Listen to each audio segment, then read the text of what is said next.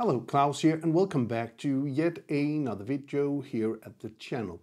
In today's video, we are going to talk about one setting you need to change in the DJI FOCUS Pro when you start using it. And it is the AMF you need to enable, because that is going to give you more control over the hand grip, meaning that when it's doing its focus thing, you can actually keep your hand on the wheel, and if it misses a spot, you're going to get the feedback and you can instantly change the focus manually, and then when you let go, it's going to go back to that focus point you actually set up in the beginning.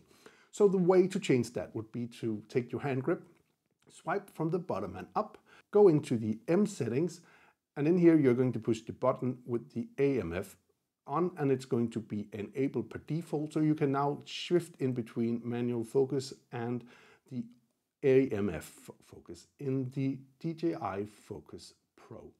Just a little video all about that.